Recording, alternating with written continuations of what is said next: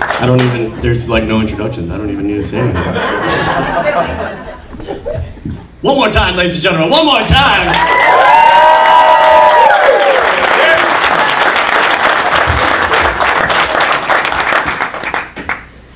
Gentlemen, the floor is yours.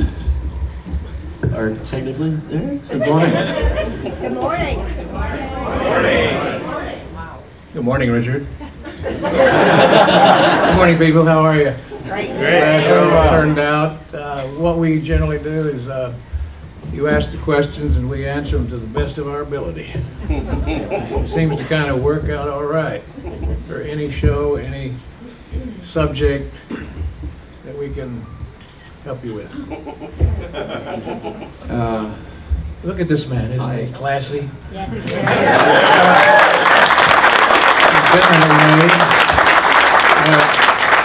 Been that way for as long as I've known him. That's a long time. I call him old money. We met at Universal. I remember the day. And when we got together and talked a little bit, I found out one morning that I was to come in for $6 Million Man to play the fellow who they had before that didn't work. And then the first day I was shooting, I learned something for this guy. I came early. He came earlier. He always used to come. He'd come before, you know, the cameraman was there or anything, and I understood it. I understood it because then, if you have a scene to play, you want to work it out. You want to work out the stage and what, you know, what it is, and he'd go and do that too. And also he'd step up and have some coffee before anybody else. Priorities.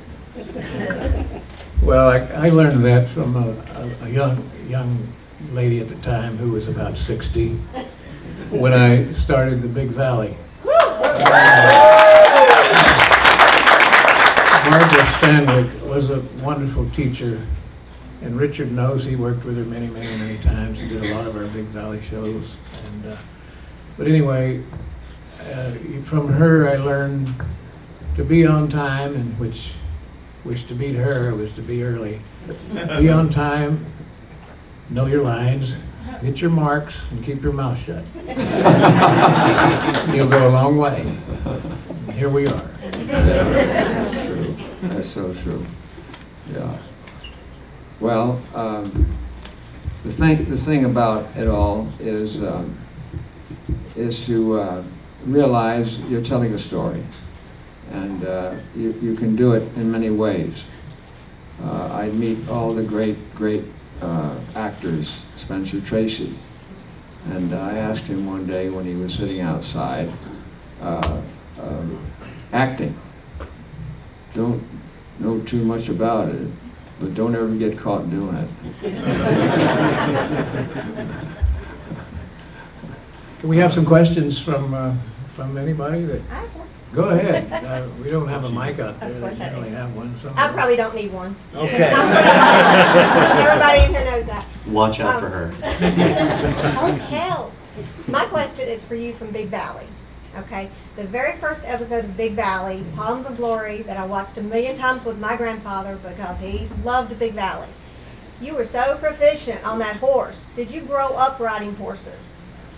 No, I didn't. Even though I'm from Kentucky, where the racehorses are from, I did maybe some pleasure horse riding, you know, like you would normally do. But once I knew I was going to do the show, I got with some real professional cowboys, and a couple of them, there were two brothers, and they were world champion trick ropers, and they would perform in Madison Square Gardens when they were young, and so they were very good, and they taught me the calf rope and do all the horse mounts and everything. But you know, being that young and starting out, it's very exciting, and of course now at the age that you get to now is you kind of wish that you'd used your stuntman a lot more. Because, you know, at those ages you feel you're invincible, and it was fun, and it made the day go faster. Well, I'll tell you, Indian Valley is what it was called, north of the studio. And I came in one day, and they do these things sort of for very special things. And there was this great big tall thing going on. And I came closer, and there was a platform, you know, holding it up. And then I see that there was a big thing going on. And when I looked up, I said, "What's going on here?" And then they say, "Look up, really look up." And when I looked up, it was him. And then he works his way down. He says, "Hello, Dick." I said, "What are you doing? You're trying to put us out of business or something like that?" No, he said, and with that he went straight up again. It was one of these things, you know. And then he slowly came down, and then we found someone else that could take us on a ship, an airplane, and he said, "Let's go." And I wanted to drop off some flowers for. Which one was it?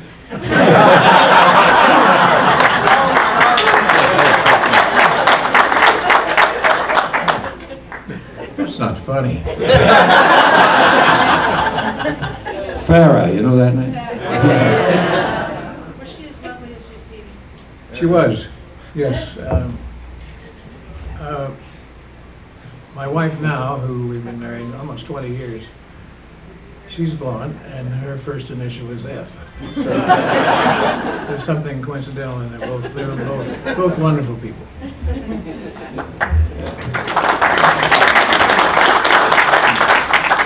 Her name is Faith, and I keep the faith. We have a question back there, and then we'll get over here. Yeah. Back there. You, sir? Yes, sir.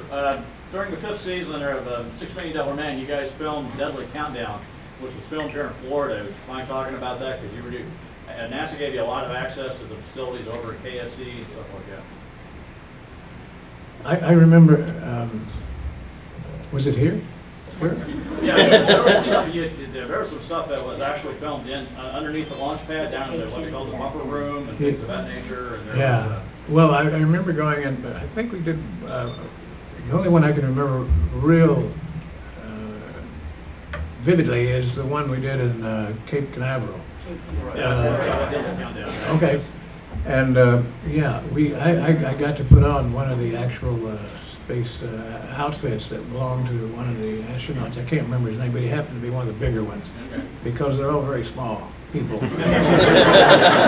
And so I got in the suit. The actual people that put him in the suit to go up put me in the suit, and it was like really going through what these guys go through in reality. And when they close the helmet and you latch it in, and you're on a respirator, which you hand carry back then, and they put me in the van, the same van that they would take them out to the launch pad, went up the elevator and to the very top to the capsule.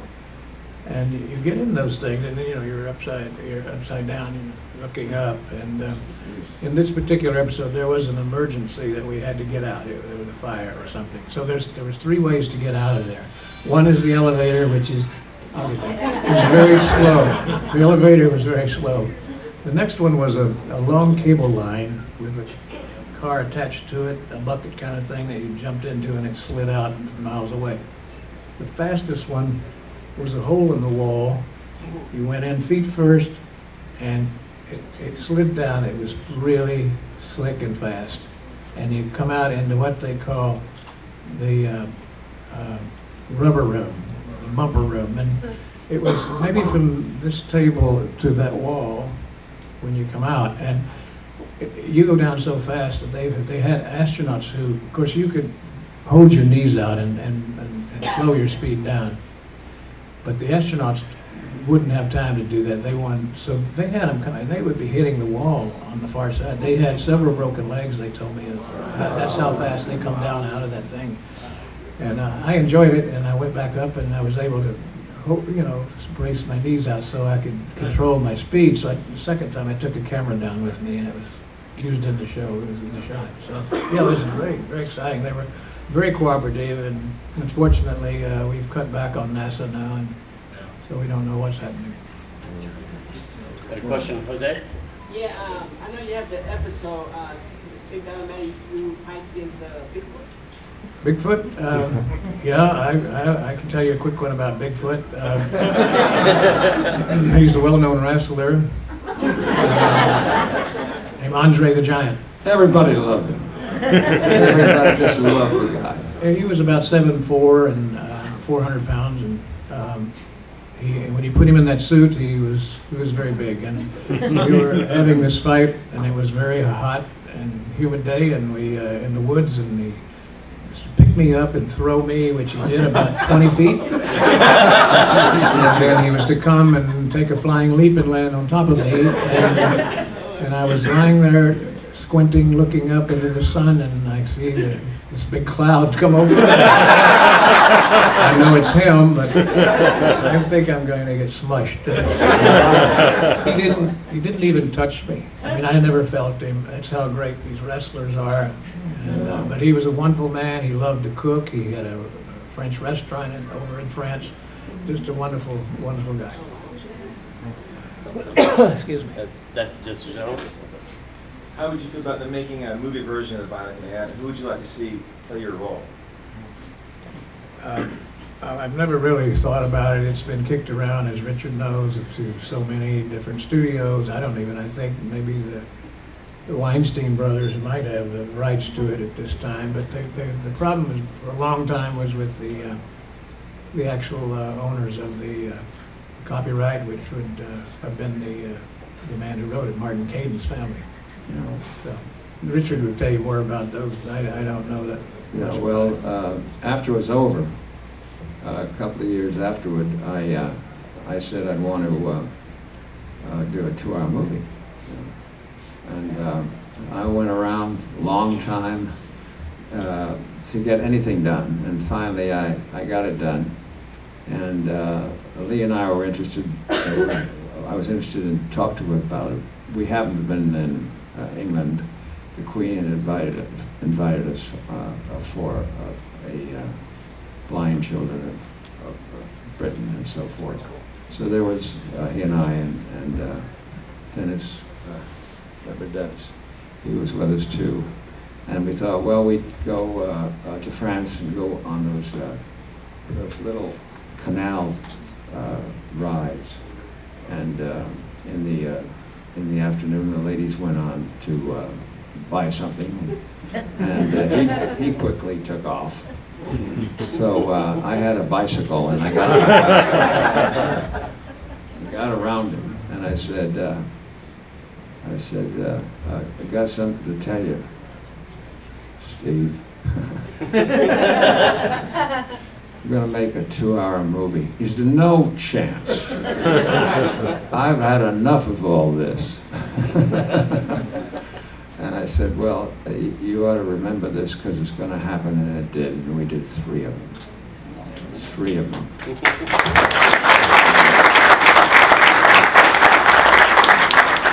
Well, did you tell him the one that we did in '89, I think, in Toronto, where we hired this little girl? And she didn't make much doing this 2-hour movie, but it was Sandra Bullock. She never put us in one of her movies after that.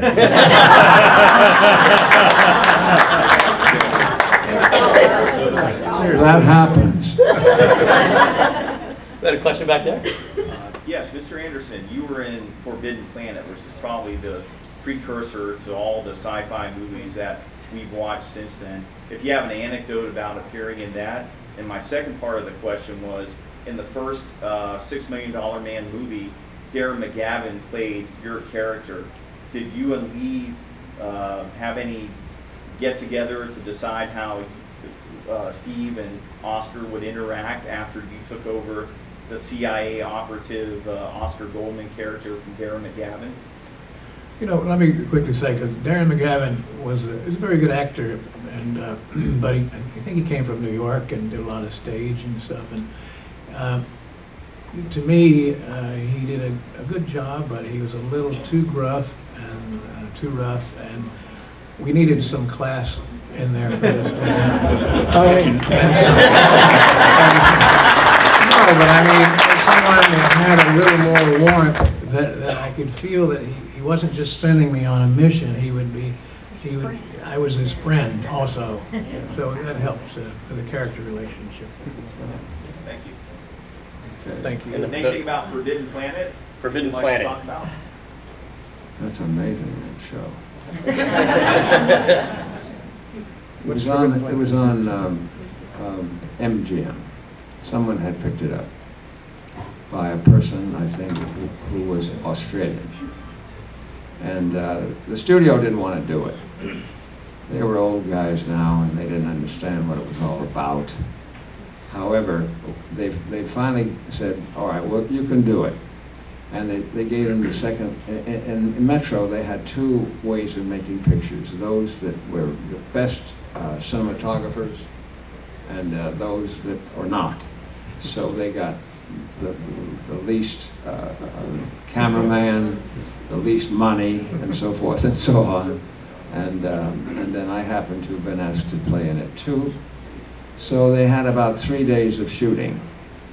It was all on one stage, the whole picture, stage 24. And it was quite an interesting thing doing that.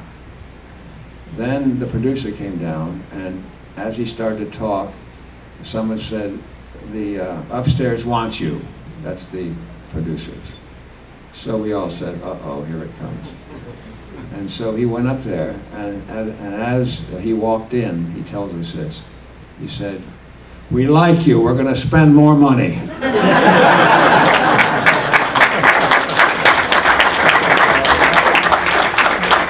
And did they? And did they? Walter Pidgeon, by the way, the actor, he was absolutely wonderful in it. And there were a lot of things to think of, because it was all had to do with robots, and everything starting and so forth. And it really changed every film that would be ever made afterwards. All these, I forget his name, but Shapiro, not Shapiro, but these young guys that were at USC, and they were studying it. They saw this movie and changed the whole thing. Lucas, for example, and they all got that new change. You talk about how generations changed, but how this changed, it changed everything, and has since been awarded in many ways and copied in many ways. But there's nothing like what happened there, and it had such a wonderful story and a wonderful idea about what goes on up there. We got time for one more question.